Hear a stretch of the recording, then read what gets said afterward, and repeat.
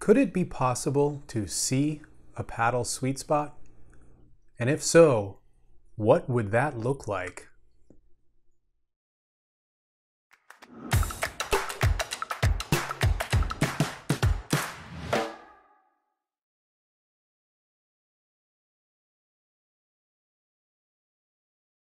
If you've spent any time around the sport of pickleball, you're no doubt familiar with the concept of the sweet spot. It's that magical space on the paddle face where hits are powerful and predictable, consistent, and just oh so satisfying.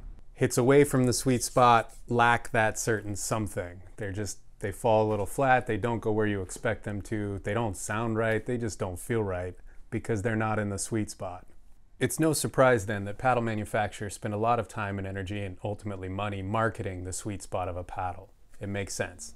If you read through the ads from different manufacturers, you'll see all sorts of terms around sweet spot. It's the biggest sweet spot we've ever had. It's the most powerful sweet spot you'll ever experience. It's the biggest, best, baddest sweet spot you could ever imagine. And it all feels a little bit confusing. Like, how can you advertise every paddle as having the biggest sweet spot? It just doesn't make any sense.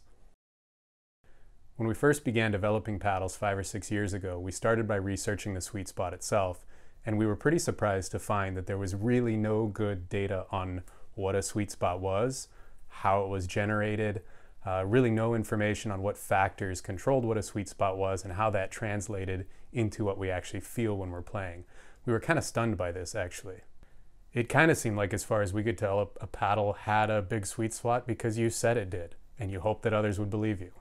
Well, that approach really isn't our style, so we knew right away that we were going to have to lead the way in researching exactly what the sweet spot was, what factors controlled it, how we could improve it, and ultimately how all of that could translate into improving your play out there on the court. We knew that the first thing we'd have to do was isolate some variables. I mean, think about it. You're swinging a paddle through space, so there's a speed, there's a direction, there's an angle. Even the temperature outside can affect the materials within the paddle. And then, of course, that's not even taking into consideration the ball. So the ball is traveling at some speed. It's got some spin to it. Balls are made from different materials, different weights. Again, temperature is a factor. So as far as we could tell, all of the research done on sweet spot was all done pretty subjectively, where someone would bounce a ball on their paddle, or they'd go out and hit a few and say like, oh, it has a pretty big sweet spot, I can tell. And that's all great. That's totally worthwhile information, but we just felt that we wanted to eliminate as many variables as possible to really get down to the science of it, to see if we could understand really what a sweet spot is. We designed a mechanical arm that would allow a paddle to swing through space at the exact same speed, angle, direction, time and time again. That was step one. Step two was to isolate the ball. And so what we've created is a way that we can place the ball at various locations along the paddle face and measure the ball speed after paddle impact at those points. By combining all of that data together, we're actually, for the first time ever, able to visualize what a paddle sweet spot looks like. And this is huge.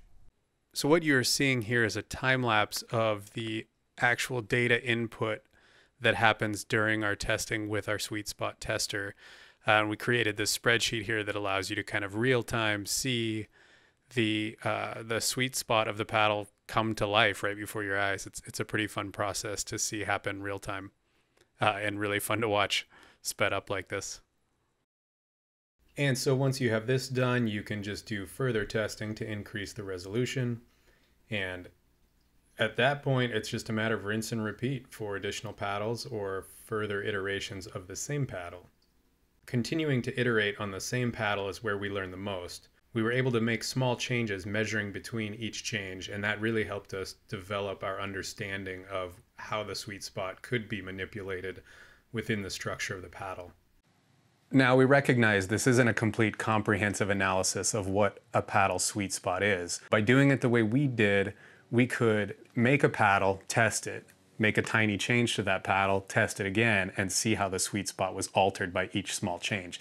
And again, this was a huge breakthrough as far as we can tell for this entire industry. The first time ever we were using science to develop a paddle that could demonstrate to us and everyone else that it could outperform other paddles, not just because we said it could, but because it actually showed that it could.